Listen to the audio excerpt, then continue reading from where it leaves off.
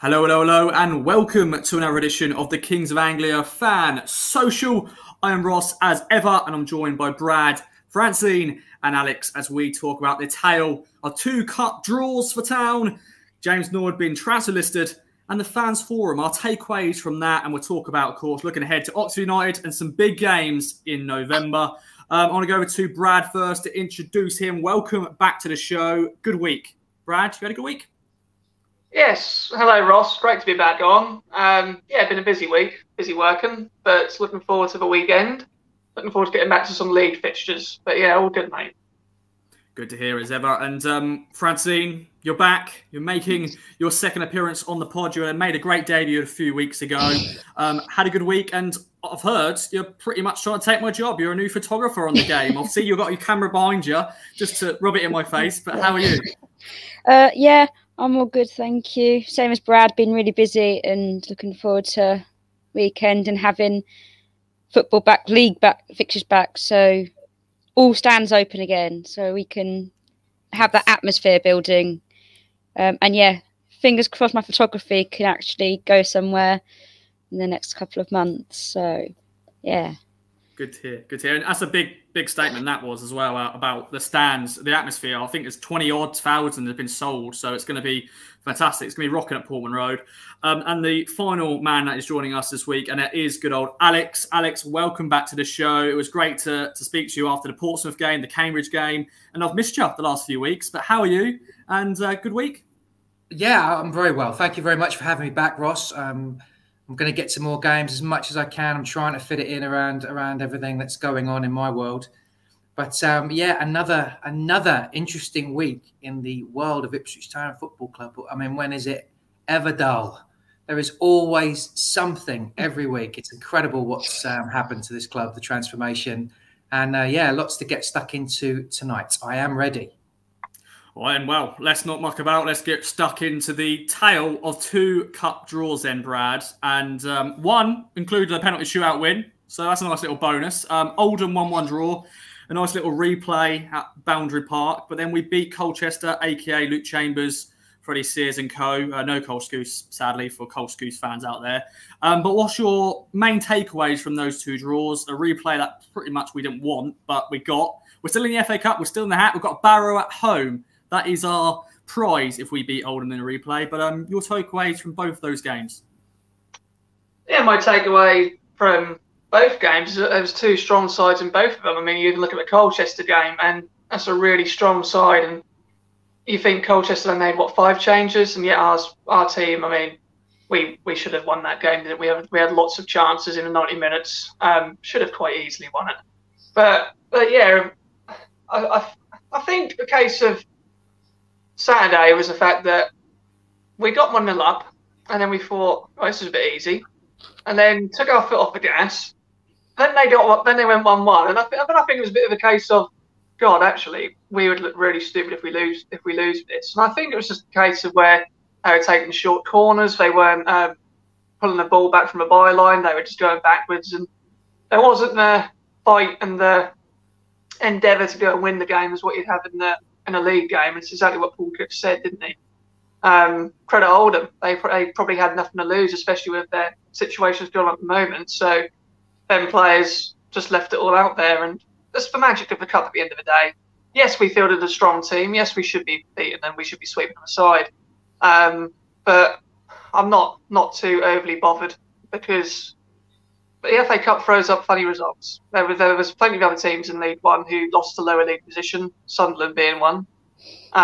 So I'm hoping that we're going to correct what we did Saturday. We're going to correct that next week in our white kit on a Tuesday night. And yeah, poor old Oldham. They don't know about that, do they?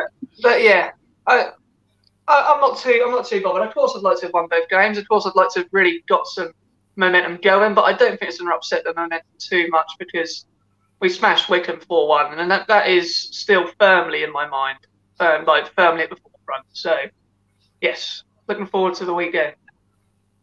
Yes, indeed. It has been a nice little break, though, hasn't it, Francine? Have a little bit of the cups, after a long League One campaign we've got ahead of us. It's nice to have a little break. Both of them were draws, both strong lineups. That was my surprise on Saturday afternoon, seeing that lineup. I thought, surely not. Paul Cook has not got the memo. He's not been told, you changed your whole team for the Cups. Of course, he did that in the Newport County game, and he did that in the early stages of the Pat Johns Trophy games. But was that a nice feeling when you saw that team, when he's actually going for it now? Yes, I was very surprised. Don't think you ever expect pretty much the strongest lineup in the FA Cup. So it was really good to see. So I can't argue with anything Brad said there about the game. We did go 1-0 up, and we got arrogant. We did just think, oh, this is going to be easy. They're going to roll over now. But we did create so many chances. They just weren't quite falling for anybody, whether it be rebounds or just the way the cross went in. And Oldham did defend really, really well. They just blocked everything. As Brad said, they've got nothing to lose. If they won, then it's great. If they lose, then, that's everyone expected of them. And the Colchester game, it was all right. Again, we created chances, but we found it really hard to get a proper way through their defence. They really, they set up to park the bus, and they did it. I was really concerned. I turned around to Thomas and said, Chambers is going to score the winning penalty if this goes to penalties. I could just see it. So I was very, very glad when we did win. And I feel for Piggott because he was trying, and I think he was trying almost too hard. I think first game back since after his dad died, and he wants that first goal, but I think he was trying too hard for it, which is why he was offside all the time and things weren't quite falling for him. I think once it comes for him, naturally, he'll be all right. But I think, that was his issue. That's, from my opinion, what I saw was his just tried a little bit too hard on that first game back. Okay, then. Alex, over to you to wrap up the tale of 2 cup draws. What stood out from you, and how should we look back at these games? And we're still in the Pat Johns Trophy, we're still in the FA Cup until we have to play Oldham in the replay. But what's your takeaways from those 2 games? Well, you probably don't remember this. I think it was 84, 85. We made the cup quarterfinals. We lost to Everton at Goodison. Kevin Sheedy scored, I think, 2 free kicks. One that was disallowed, and he scored the other one. Derek Mountfield got a late equaliser. We used to have a really good history in the cups, and obviously Thomas Priskin against Arsenal. But we are now cursed. I can't see that any other team in the top 3 leagues has a worse record than us in cup competitions. I can't imagine any of them having a worse record in cup competitions. We are effing awful at cups. And I don't know what it is. I think it's been a bit of a curse for 15, 20 years. We're nowhere. We can't even get to the FA Cup 3rd round. It's interesting, everything is falling our way with these cup draws. The draw, Oldham, wheelbarrow if we win. The penalty save. Yeah, the penalty save. West Ham getting relegated and dropped off the old ham and pineapple. So that means that we get a home draw in the next round of that. Things are falling for us in these cup draws, and we're not taking advantage of them. I know what you're both saying about you're not that bothered. I think what these cup draws show, we couldn't beat Colchester and Oldham at home. That is a worry. Yeah, it's a worry. That's about intensity, and that's about getting 7 out of 10, 8 out of 10 out of your players every week. That's what good teams do, pretty much. Cook knows there's a long way to go. That's what I think these cup draws show. There is still a really, really long way to go for Cookie. I wish he had an assistant coach. We're going to talk about that later, I hope. I wish he had a number 2 that was there to maybe oversee it, take a bit of the heat off Cookie so he's not at everything, all over everything, all the time, because he's going to burn himself out, I'm sure. I was gutted that we couldn't go on from that 1-0 up against Oldham.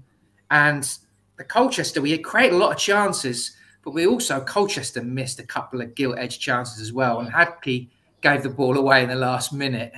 That could have been us out, Colchester. And what would we have been saying then? It doesn't really matter.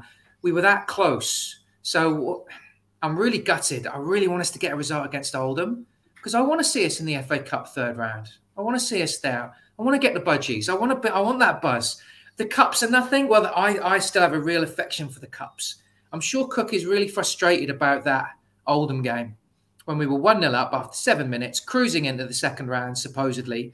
And then Christian Walton has to save a penalty just to keep us in it. I think basically that I'm really gutted about those results. We've got another chance. I hope we can do it, but there is what it shows to me is that there's a long, long way to go for us, definitely. Wow, well said as ever, my friend. I think that's a perfect way to move on from those 2 cup draws and talk about a man that is going to be a big talking point for the next few weeks, a man who's been absent from those cup games, and that is James Norwood, our number 10. The news broke today, of course, from Andy and Stu that he has been transfer listed and he's been training with the under-23s. Brad, probably not a surprise for many of us. We haven't seen him for a while, so you think, is he injured or has he been put out in the cold and in the bomb squad? Of course, that was a famous bomb squad in the summer. But what's your reaction on that? And are you disappointed to see that? And well, are you surprised? Yeah, I am disappointed, but I'm not surprised in the slightest.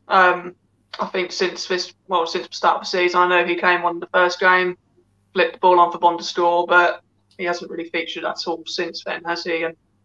And really disappointed because he came with so much promise, didn't he? 30 goals from League Two, was the big name signing that summer, but it just hasn't worked out for him. And just Ipswich as a whole, the whole living here and that, I think he just needs to go somewhere where he's loved, really, doesn't he? It doesn't feel like to me that he likes it here anyway. Even though I've heard from Stuart and Annie today that he does, but I feel like when he gets criticism, he bites back and he doesn't take it on the chin and fuel his fire. He argues with fans on Twitter and stuff like that. Whereas at a club which absolutely love him, adore him, he's going to get more adulation than he will criticism. So I think he's struggled maybe to level up, to be honest, because at a big club, the biggest club that he's played for, we weren't all just going to jump on the James Norwood charisma sort of bandwagon that he had at Tranmere. So, but for me, he's still probably my 2 striker role. I like Joe Pigott, I really do, but he came from playing 2 up front at Wimbledon.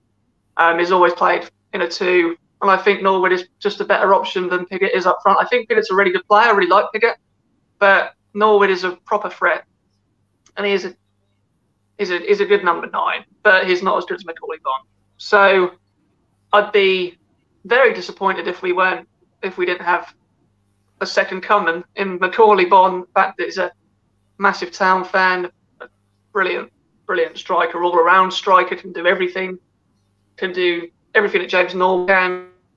A bit. So, in an attempt to sort of reshuffle in January, which Cook was saying in the fans forum, then I think that's probably what's going to happen, isn't it? I think Norwood's going to go, and we're going to get somebody, probably replace him like for like in a way, getting another number 9 in, and then to compete with Bonne and Pigott.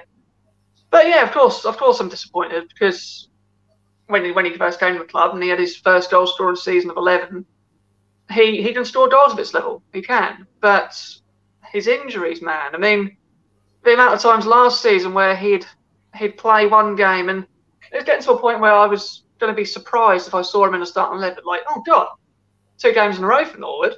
I almost couldn't believe it. So you can't pay that amount of money for a striker who is injured that much, and clearly doesn't get on with Cook because he's been transfer listed in November. So, and he's training with the under-23. So I hope he goes on and does well at 31. And at the end of the season, his contract was going to run out, so he's never going to get a new deal, was he? But yeah, I wish him all the best. I mean, we can talk all day long about his off-field antics, but I'll just talk about things on the pitch because everyone's got their opinion on that, haven't they? But yeah, I hope he goes on and has a good finish to his career. Well said. And Francine, were you surprised? What was your first reaction when you saw that news story? And yeah, it was a massive queue when we signed him. You know, back in the first League One season, we thought, here we go, and he did prove that he can score at this level, and he was that star striker up front for us. But those injuries, as Brad said, has been a massive issue for him. But yeah, what was your reaction? yeah, again, I can't argue anything Brad has said there, because it's disappointing, because say his goal record for the games he has played is actually really good. I think when I read the article from Stu and Andy, it was is it one every 2 games on average? You know, that's what you want from a striker, isn't it? If you know, that's something you look for, and you look for goal scoring records, that kind of record. And you add in his injury records into that as well. That makes it even better, arguably.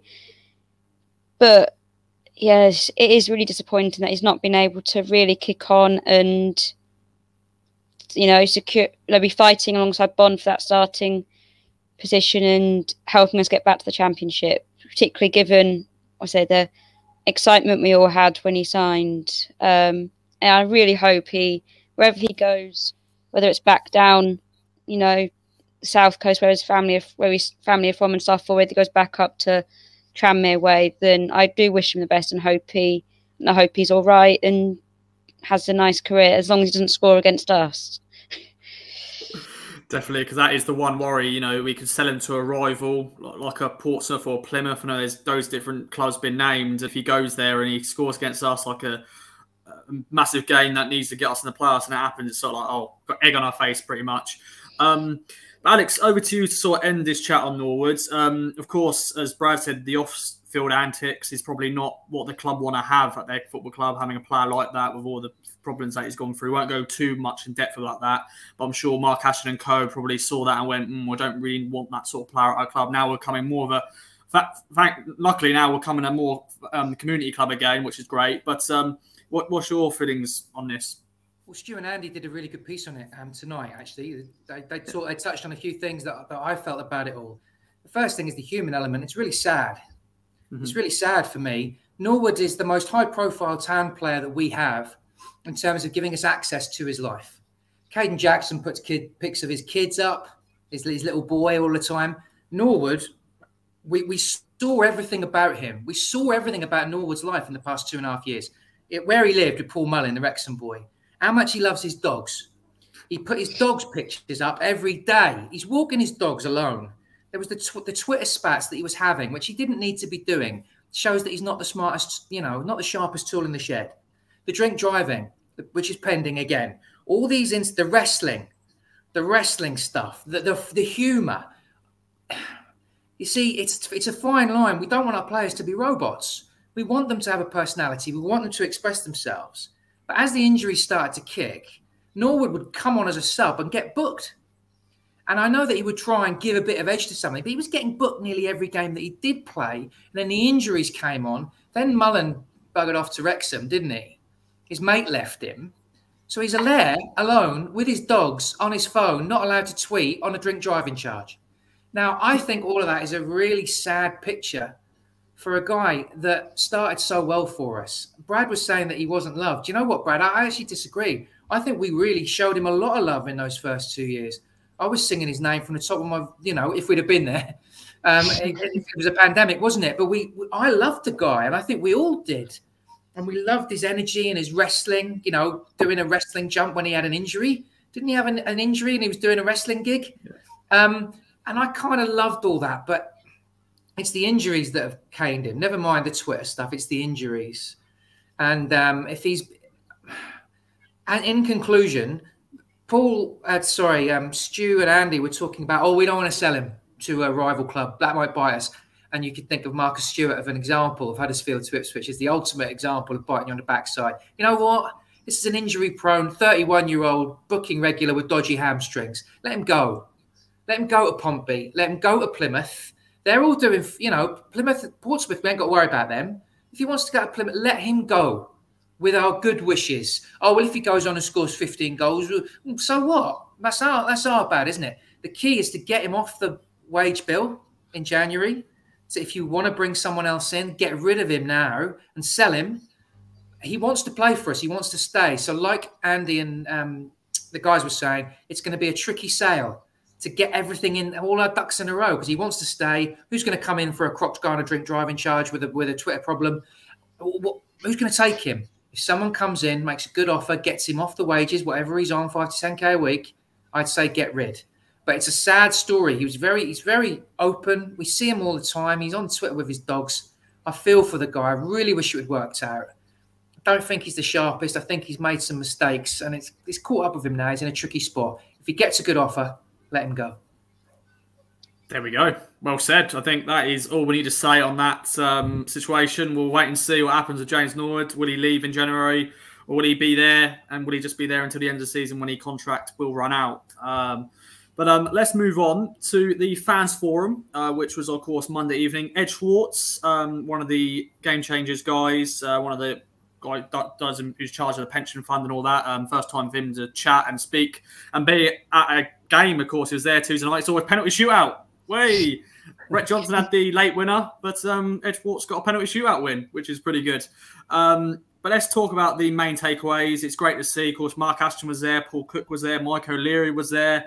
Mike O'Leary, what a man. Just what a man. I could listen to him all day. He's just, how he just answers all of these questions is just fantastic. But Brad, what's your main takeaways and what sort of stood out for you? And it's just great, once again, we've got that engagement again from the people in charge of our football club. Yeah, just 4 great guys for me, all different in their own way. It was great seeing Ed Schwartz, of course, and the thing that was great from him was the fact that how they were, I know they're not going to say anything different, but just how much he was ramming home that they're here for a long time, that they're here to see success at this football club, and if it doesn't go as we all want it, they're not going to jump ship. So I think that definitely made me feel a bit better, just how frank he was about that. Like I say, I wouldn't say different, really, but yeah, just I love hearing from Mark Ashton every chance we get to, because a man's just an amazing public speaker. If he wasn't a CEO, I'm sure he could find a job doing that, because it's insane how well he addresses. He gives respect to every single person in that crowd who asks the questions, answers them the best that he can. He doesn't. No politician answers with him at all, is there? So he's just brilliant to listen to. Mike O'Leary, like you say, great as well. And Paul Cook, I love Cookie. I just absolutely love Cookie, and just it was a real enjoyable evening at home for me. I went there watching it, and just enjoying some of the questions, funny old questions that came out. But I think you're going to get that, like we were saying before we came on. You said about how you're going to get there in an hour and a half, aren't you? Like by the end, it's just people are going to start thinking of any old stuff. But it's a great chance to ask them guys the questions you want to ask, and we're really going somewhere. I don't think you can really take away anything else other than that. The main thing being is the fact that we're onto such a good thing here, and it's just absolute worlds apart from what we've been used to. The number one fan that he was, Marcus Evans, which I alluded to, but yeah, it was great. It was great to hear from them all, and I definitely do want to get along to one of them. I'd love to ask one of my questions. So yeah, brilliant. Well, that is going to be one of the questions I'm going to ask you after we do the takeaways from the fans forum. I'm actually going to let Brad and Francine and Alex have their own question to ask to the floor, and or maybe I can answer it. Maybe just in a very simple one-worded answer. But Francine, what's your takeaways? And I'm sure, like all of us here as fans, we just enjoyed just hearing them, answering the questions that we want to just be, told and asked. So, what's your thoughts on it all? Yeah, I mean, you can't imagine even that being a possibility if Evans was still here. It wouldn't be, would it? It would be silent. We wouldn't be hearing anything from him. And everyone has their own thoughts on him and things. But yeah, we wouldn't have had this. And I think that's brilliant. And they are really trying to engage fans back into the club. I liked the comment from Schwartz about how it's going to be a long-term thing, and so if we get promoted, it's not going to be doing a derby and throwing tens of millions of pounds at it just to maybe get promoted. It will be a steady investment, sensible investment, in order to get us to where we all want to be. I was interested about the fact we're going to be in the transfer market in January, because we had, was at the end of the transfer window, Ashton was very dismissive of the January transfer window, saying that that's when you get stupid money being spent, and he doesn't really like doing deals then. So I found that very interesting. See, we do need it. We do need reinforcements. There are areas for weakness where we need improvement. But that was an interest in that already. They've that change of mind of, oh, we will be doing deals in January. It won't be quiet. So yeah, that was all really interesting for me. Sorry, I was my mic was muted and I couldn't find the button. I couldn't find the button to unmute myself. So amateur hour from me. But Alex, over to you. What are your takeaways from the fans forum? It's just a good little watching it. Of course, you've got questions about pies and fines and bus flowers and all that. Yeah.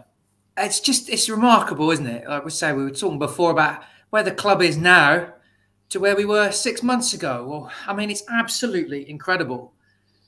Brad's spot on about Ashton. I mean, the way he speaks, he's like a politician. He's like a very own Barack Obama, isn't he? He's a wonderful orator, and you can just listen to him. You just get lost in his eyes. It's fantastic. You're just absolutely brilliant. That they all speak very well. It was really weird listening to Ed Schwartz, talking about the UK football franchise and the way that they speak about us as a business, long-term sustainable success, and on all this language, the estate that they're thinking of, the plans that they have, short-term and longer-term. They're doing it as a real huge business project, which is really fascinating. When they talked about money and transfers, Ashton really had a glint in his eye, and he was very bullish when he said, we'll be active in January, we need to reshuffle. And just like Francine said, that's fascinating for me, that we need to be active. What, we're going to buy some more players? We're going to shift some out. We're going to get some more in. I mean, that's absolutely brilliant. Very bullish about what we're doing. Then he talked about the ground. He talked about the club. He talked about the service. Our product isn't good enough. We want to inspire people. Our facilities aren't good enough. The ground doesn't even face the city. Doesn't even face the town. Sorry, doesn't even face it. And they're talking about all these things. The Cobalt stand has got a lifespan. They've come in and they've just lifted our club up from the very bones of its arse. And they were talking about Marcus Evans. I'm obsessed with Marcus Stewart tonight. Marcus Evans, they were talking about him. It was terrible the way that he left the club. You just got that vibe from him. There was a complete disconnect between him and the staff. The place was falling apart. The kiosks don't work. They were talking about the electricity not being right, getting a big screen in, doing all this stuff. And they're also talking about how Schwartz was talking about the ego purposes of buying a football club. That's very true. Very true how many managers buy it as something to play with. I'm sure Manchester United will testify to that. They're not doing it for ego purposes. Now, they said this, whether this is true or not, they're saying all the right things. An estate strategy that they talked about. Absolutely fantastic. So much came out. But, and there is a but, and we've had this before, Ross, Paul Cook he back and forths on himself. He said, it was individual mistakes that we started losing games, but it's no one's fault. Well, which is it then, Paul? It's individual mistakes, but it's no one's fault. Well, it is, isn't it? It's the individual that made the mistake. He takes responsibility, but he also doesn't take responsibility. What I got out of this is he asked about Peter Reid, and he said he's got a different view from me, and I work with him at Wigan, and he's come in, and he just comes down on half time, and he's in a consultancy thing. And I'm like, what does that mean? Okay. Franny Jeffers is doing the defence. And Gary Roberts is on attack. Okay, interesting. They're very much in the back room, very much in the background. A couple of things. He will not budge on one up front. We were talking about Joe Pigott earlier. Joe Pigott likes to have another person up front with him. They were talking about, why didn't you bring on an extra striker? And he was talking about, yeah, Joe Pigott should get more game time. He didn't mean that. What he meant is we needed to bring on a striker alongside Bon, not to take off the one man. Cook is very rigid about this 4-2-3-1. And he's, but he's under so much pressure. It's such a fascinating microscope, isn't it? He's never had to deal with this before. He's got a whole world. He's got America behind him. And he needs to deliver. So as much as they say it's long-term, they'll be expecting playoffs this year. I bet that's the minimum expectation. But like Ashton said, when we come out of January, we want to be in good shape or in a good position after the January transfer window to then make that charge. So unlike in 2015, when we were top of the league at Christmas and we didn't get any investment and fell away, and we had the best striker in Europe in Daryl Murphy at the time and didn't invest, we're now going the other way and taking a bit more of a gamble and spending more money. Look, that forum was incredible. They talk with such love about our club. If they're still here in 2 years, we'll be in a fantastic shape. I just hope that it is that long-term sustainability that they talk about. I'll stay with you, Alex, there. And if you were there, what sort of questions would you ask, or what all the questions that you would have asked have been asked, or is anything in particular? It would have been about getting a bigger picture on the coaching structure. Mm-hmm. I would ask Paul Cook, what's the first name of the Richardson guy at Wigan? Liam. Liam? I would say, who's your Liam Richardson, Paul? Who is it here? And explain to me what's different from your relationship with Franny and Gary Roberts, in terms of your relationship with Richardson. Because I still believe we are short on terms of coaching, and I think he's taking too much on his back. So that's what I'd ask him. How does the coaching relationship differ from your time with Richardson and Wigan? Are Roberts and Jeffers basically taking 2 spots for 1 man? And how does that work? Okay, good question. Brad, over to you. What sort of questions would you ask? If he's there. Is he there? Hello, Brad? Yes. Yeah, I'm here, but my connection's going a bit funny, that's all. That's fine. You're back. Yeah. Alex has basically took the words out my mouth. I'd quiz him on coaching, I'd quiz him on tactics. I find it fascinating when I hear managers speak about tactics. So I'd ask him about the 4-2-3-1, little different things in that. How do you see both of your sitters? I just find it fascinating when you hear from managers about tactics. So I wouldn't really look at bigger picture stuff, because for me, I just always think about the Saturday. I always think about the next game, and I try and think, oh, who have we got in 3 or 4 games time? I know who we've got, but I just always look forward to the next game. So just taking managers' brains on the games coming up, what you're going to do, and I'd love to ask those sorts of questions. But yeah, another thing from it, I was surprised at how, like you guys have said, about how active we're going to be in January, because to me it seems like there's been a conversation somewhere now where Cook has, they've probably had the conversation where it's not going too well, is it, Cookie? It's not where we thought we would be, all that sort of stuff. And I reckon that Paul Cook is probably fallen back on the fact that, look, there's a massive change this summer. Give me January to get in, try and mould this squad a bit more. Yeah, I think that a conversation's been had somewhere where I think that he was facing a little bit of pressure, and the fact that because it's the first time we've actually heard anything about him needing January to try and sort the squad out, try and have a look a little bit more, because it was all about this summer, the massive summer of change. It's the first time I've heard something about that. So that's what makes me think that something's been had there where, look, Paul, this isn't going as well as what we thought it was. And then Cook said, yeah, still not quite there yet. We still need a few more ones in that I want, a few more out. And also, and like Alex said, he does kind of throw players off the bus a little bit. I know he tries not to, but when he joked about, well, we clearly haven't got a defensive coach, have we? Like, I feel like that's a little bit far, really, because if I imagine that George Edmondson and Toto NCR are watching that or have seen snippets from it. And that's probably not going to sit too comfortably with them, thinking, oh, okay, I thought we were doing all right here. We're on a really good run of form. Yes, we leak the goals in. Yes, we do, but we're also scoring plenty. I think sometimes he doesn't realise when he's actually being harsh on his own players. but yeah, I did certainly prick my ears up when he said how active would be, and I think he's right too, because it takes more than just one window to form a squad, doesn't it? But like I say, a conversation definitely been had there about the pressure that he's under, and hopefully we're sitting here in May, all things are rosy because he brought in that perfect signing at the perfect time. But we'll watch this space. Yes, watch this space indeed. And over to you then, Francine. You've got one question to ask. You've got for people to ask it, would you go more about the on-field stuff or off-field stuff? What would you ask? I'd probably do more off-field stuff. There's two things potentially. One, I probably would go development of the ground, because me and my dad have been speaking for years about how we need a screen, and I know not everyone thinks we do need one.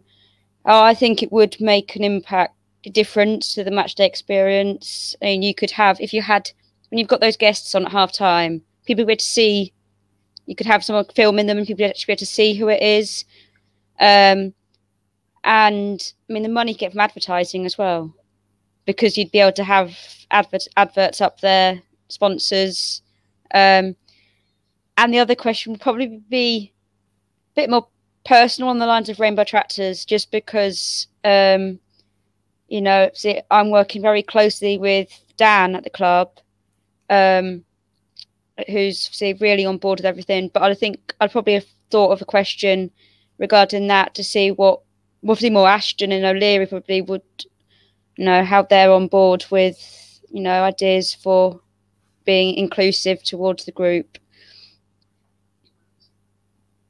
Once again, I've completely forgot how to use my mouse.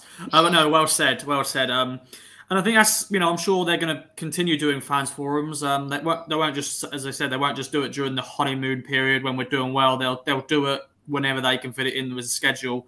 And I'm sure they have another guest next up, because they had Ed Swartz this time. Last time they had Mark Ashton, Paul Cook. Who else was there? Did they have 4 people there? Mike O'Leary was there, and was there anybody else there? Or was it actually just those 3? Maybe it's just those 3 for the first one. Probably. Anyway, move on. Yeah, I think it was just those 3 at the first time, but I'm sure there'll be another one. Let's talk about then a big November ahead. We've had the nice little break of the cups, but we have got 4 big league games, especially the next 2 games. Of course, Oxford at home this Saturday, and then Sunderland away next week. And then we've also got Rotherham on a Tuesday night, and then we've got Crewe on the Sunday. And we found out why the game is on the Sunday, the Crewe game. It's basically the rest. But then I think now we're in the Papa John's Trophy, so I don't know if it'll get rearranged. But enough of that. 4 games. I want to go over to you first, Brad, to get your thoughts on these. How many points is it? 3, 6, 9, 12 points up for grabs. What are you predicting? Of course, the next 3 games are big games. Massive, isn't it? Massive. Can't wait. And you know what? I think we're going to do really well, because we turn up against these bigger teams, don't we? We have done so far this season. I know we haven't played many yet, but we're turning up against them because they come at us. We've struggled against sides which sit back, sit in, want us to come onto them. But you get sides like Wickham who wanted to beat us at their place, a big crowd. You're going to get Sunderland, absolutely.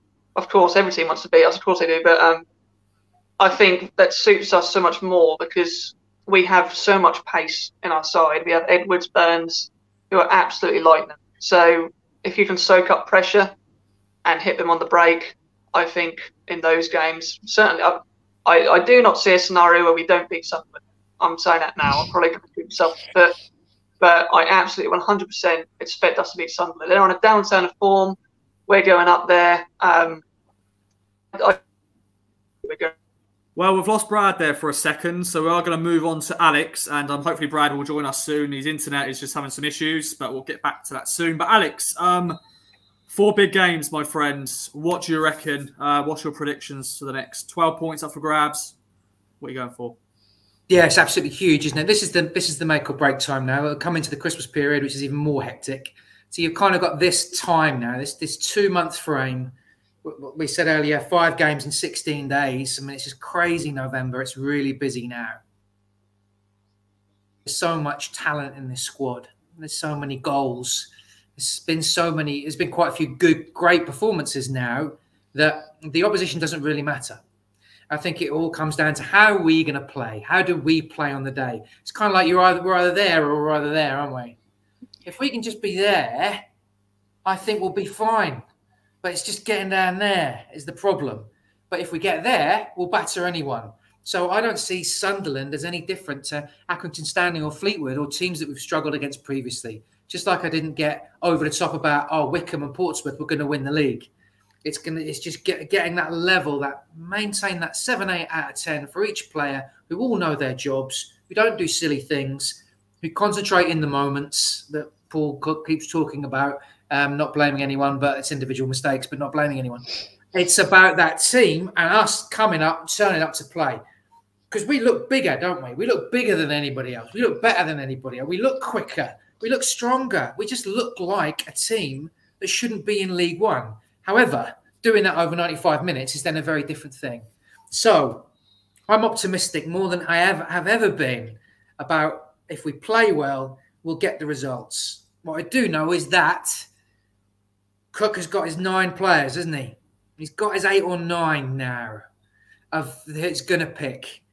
If you look at the Wickham team, you know, Walton, KVY, that's your dodgy one. Fridge, Toto, Coulson. Okay. Edwards, Burns, Morsey, Evans, Selena. Bon. That's your team, isn't it? But then that leaves out Aluko and Chaplin, who I saw all this season have been brilliant. Chaplin and Aluko have been outstanding. And we're not even talking about Pigott. We're not even talking about Penny. We're not even, you know, all these other players. We do have the best squad in the league. We do. So therefore, if we play, we'll deliver. It's going to be all right. I'm optimistic. I don't really care about the opposition. If we play, Ross, we'll get the results if we play. So what are you going for then? 12 points up for grabs. What are you predicting? Absolutely. I don't think we'll lose for the rest of the season. Okay. Well, that is... you know what I'm like, right? We do a prediction league, don't we, on WhatsApp? Yeah. And where am I? 4th from bottom? I've been 1 goal out about 10 times. I never get it. I don't get it right. I'm terrible at predicting, so I'm over that. It's a good job I'm not a gambling man because I wouldn't have this software to sit on if I was. To be fair, you predicted the you didn't know we didn't do cup games, and I remember you predicting us to lose against Newport, and then you messaged me and you went, "Oh, have I got maximum points?" I went, "Yeah, we don't do cup games," and you're like, We did the FA Cup this week. We did the FA. Yeah, no, that was just a nice little change. I thought FA Cup as well. No offense to the Carabao League Cup, no one really cares about that. But the FA Cup, the magic of the FA Cup. Yeah, we have some good news. Brad is back. Brad, we continue without you, but I'm happy you're back. I don't know where we left off with you, but Alex said we're going to win the rest of the season. We're going to win every game. What do you reckon? I said, Brad, if we play to our potential, because we've got the best squad in the division, we should be fine, and it doesn't really matter about the opposition, is what I said, to paraphrase more realistically. I can be I don't see a squad that worries me because we've got Sam Morsey, we've got Weston's. They're just for me on paper they're better than any other team. So it's going to be what we can do. Oh, no. All right, I'm good. Yeah, see you later. I'm out now. Brad, don't freeze. You just backed up everything I just said. Don't go anywhere. I think he's good. No. Am I still here? You're still here. You're fine. You're here. It's fine. Yeah. Where do I go from here? 2-1 at the weekend. He's going 2-1. 2-1 the weekend. France. Yeah. No, Brad, what are you going to say? Yeah, 2-1 at the weekend. We'll beat Sunderland. We'll beat Rotherham. We'll beat Rotherham because Rotherham on a Tuesday night. Let's get one over Paul Warren. Yes, please. Get one over that budgie. Really want to beat Rotherham. I just we're gonna get on a roll now because we've got these big teams coming and we're going to show what we're about. Well said, well put. Francine, then, what do you reckon? And are you as confident as the lads, or are you going to go a bit Rotherham? We always lose against them, and what do you reckon? As you know, I'm quite a positive person when it comes to Ipswich. I inherit that from my dad, I think. It doesn't matter. We'll win as far as I'm concerned. However, I have concerns about our consistency and how we play against a side like Rotherham. When a side is physical this season and is more of a long ball, physical side, we struggle. We really struggle to impose our game. And quite often, the issue we've had after we've scored where we've conceded has been the fact that we suddenly resort to that, we lose our way. There was times against multiple home games this season, they've all merged into one at the moment, where suddenly there's been 10-minute period where we're just kicking the ball long. The Bolton, awful performance where we were booting it long to Chaplin, who was up against that 6 foot whatever defender. If we do that against Rotherham, we lose. If that's the way we play against Rotherham, we lose because that's their game and they will completely batter us at that. If we can play to our strengths against a side like that and on the floor, no problems. However, my concern is that we just panic and boot it everywhere. I do think we'll win this weekend, and I do think we'll beat Sunderland. It would just be so Ipswich, though, to lose against Crewe. So say we win the next 3 games, we have Crewe at home to win 4 in a row. We draw it or lose it. It's an Ipswich thing to do. We turn up against the big teams, mess it up against the smaller teams who we should be beating. So I'm going to go 10 points the next 4 games because I think we'll drop points against Crewe. Can I say something, Ross? Yeah, go ahead. I still think we're missing Sousery. Yeah. I think we're just... You know what I mean? I think... That isn't sound effects, by the way, ladies and gentlemen. It is actually Alex basically punched his hand. Yeah. I think we're missing a bit of that. I really do. I think every good team has a few of them in their team. Not just one. Not just one. I'm thinking back to Tarico. I'm thinking Magilton. I'm thinking all of our centre-backs, whether it was McGreal, whether it was Mowbray, whether it was... Go through those great teams. Oh, Stewart. Stewart liked to leave his foot in. That's the 8th mention of Marcus Stewart tonight. We need... Where is that? And I like Morsey. And he's got a bit. He's 5'2", but whatever. He's got a bit.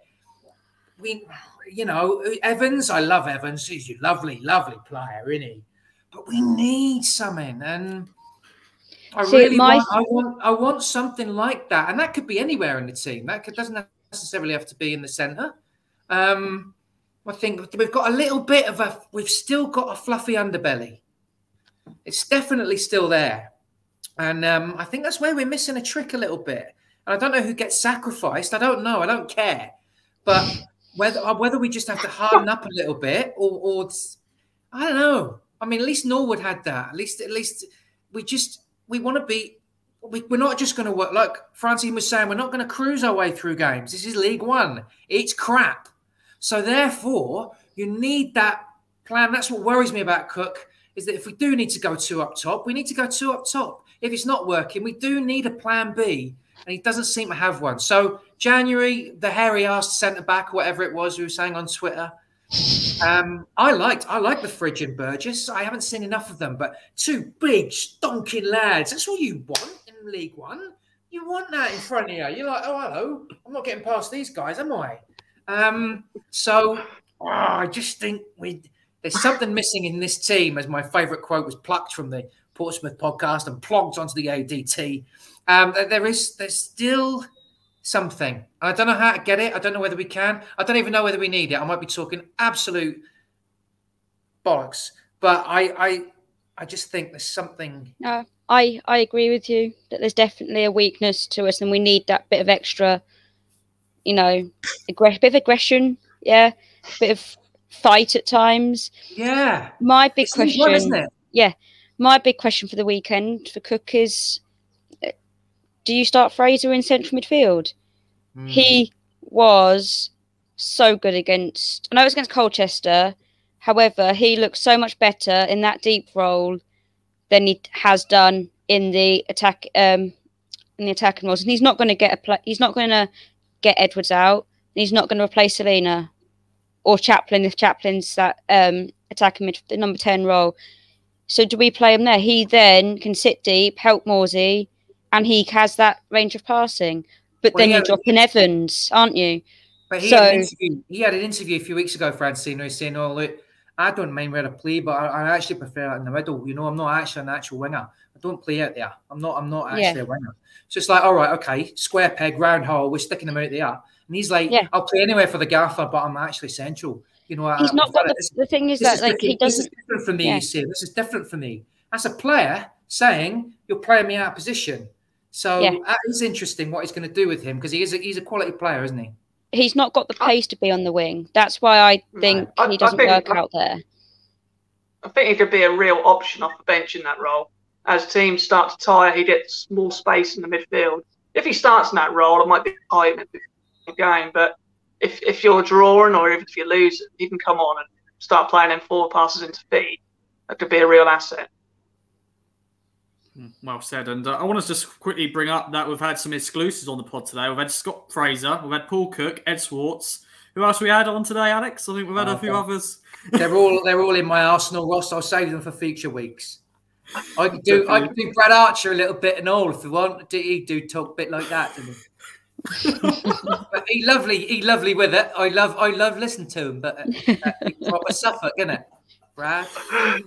You're probably more Suffolk than me, Brad. I'm very Suffolk, but I'm sure. Yeah, I'm really Suffolk. None of you is Suffolk. Born and raised in Halesworth, proper Suffolk. That be right, boy. I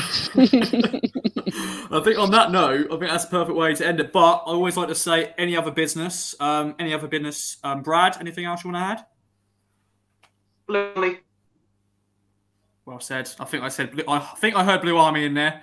If not, then it was something else. But yeah, I think it was. Francine, any other business? No. Brilliant. And Alex, you've done a fantastic. I can't wait for a half-time team talk. I think you need to be in the dressing room if we're losing on Saturday. I would like to ask one question of Brad and Francine and you, Ross. Go ahead. Is that the best team? If you had a choice at the Wickham game, where we picked Morsey, Evans, Burns, Edwards, and Selena, is that the five that you would pick behind Bon? Yeah. Or would you have Chaplin in there? Do you think Aluko deserves a run? Do you think Fraser, or do you think that's his number one team? Morsey, Evans, Burns, with Edwards and Selena. I think that's his number one team. I do, however, think Edwards needs to show some end product in order to keep his place. I like him. I love the way he goes past players. However, if he's not going to be involved in the build-up of goals, not going to deliver balls into the box, what is he doing other than being pretty? So I'd keep him there for now, but there would be question marks for me, potentially long term. So who would you bring in if you weren't playing him? Chaplin is probably the one I'd go for. Yeah, I love Chaplin. Chaplin and Burns are my two favourite at the moment. So yeah. Brad, are you the same? I'll tell you what, I'd like, if my connection holds out, I'd like to see Aluko in the number 10 role, because he's a very intelligent player. If I was picking a team, I'd like to see Selena on the left, Aluko in the middle, and then Burns on the right. I just think Sonny's class. I think he's absolute class, and I've watched him play at number 10 role for Fulham, and he's brilliant there. So I just want to see him tried there. We've tried everyone else there. Let's just try him there as well, because he's got the experience. He knows the position. Great touch, great feet. Gets out of his feet, can score. Yeah, I'd like to see Sonny in the 10. One other thing, Ross. Do you remember at the end of the season last year, we couldn't even vote for a player of the year, right? Yeah. Toto got it by default, and we were even saying, let's not even have a competition for it. It's a waste of time. You look at potential players of the year now. Walton, the Renaissance, Burnsy, Fridge, our Egyptian king. If we... I've been Bacaulay Mon. Well, you think I've been doing my Gamely. I've been doing my Gamely Man of the Match poll. I don't know if you see it, Alex, on the Rainbow Tractors Twitter. So every game I choose 4 players. Sometimes it's really hard, sometimes for really bad reasons. Sometimes because we played really well. Yeah. And you in pre-season, did anyone think that Donatian would have 4 player of the match? Selena hasn't had one. Yeah. Bon hasn't had any because he's, even though they're scoring the goals, they're the big names. It's incredible, isn't it? You've got Morsey, Fraser. I think Tom Carroll's got one as well for his performance. God, remember him? Some of those. It's everywhere. Everybody so far has put in a performance where you thought, yeah, they could. They just need to do it consistently. Fair play to Cookie for that. But that's it, Ross. I'm finished interrupting now. Apologies. No. That's a nice little segue into many other things about the team ahead this Saturday. Because he made an unchanged sort of 11 on Saturday for the Oldham game. Now he's back into league action. He's had 2 games to really. Yeah, Brad. They are going to be tough, Oxford. They're going to be really tough. They're a well-oiled League One machine. So play 4-3-3. Very good out wide. I really like Mark Sipes. Got some really good players in there, really technically gifted. Probably a bit like the MK Dons game in the fact that they'll probably control possession. So it's not going to be easy. But I just think that, we're going to win. Bring it on. Move in, reach of the playoff places. It'll be a massive win if we do. Absolutely massive. We've got the best support in the league. We've got more iFollow passes. We've got more away fans. We give every club in the league their record attendance at every bloody home game they have. We are so important to this success, to us moving up the table, the fans. We can't get on that bag. We've got to stay positive, keep supporting. Over 20,000 for a home game with Oxford. That's ridiculous in League One. We're just too large. We even throw 8,000 in the pizza trophy. Yeah, incredible. Most and we're clubs, all buying into it, aren't we? Yeah. We're all buying into it. We all want to just get it because it's so important to all of us. We are the best team in the world. We are the best fans in the world. No one can compare. So, let's get it back in the championship, for crying out loud. Yeah, we're bloody massive. And that has been another Kings of Anglia Fans Social. Francine, Brad, Alex, thank you very much for joining me. Hopefully at home, on their drives, on their runs, on their walks, have enjoyed listening. Of course, we are sponsored by Manscaped. Use the code KOA at manscaped.com to get 20% off and free delivery. Bring on this Saturday. It's going to be a big month ahead, some big games. Go and support the boys. Bring on this Saturday. Thanks again for listening. See you next time. Bye-bye for now.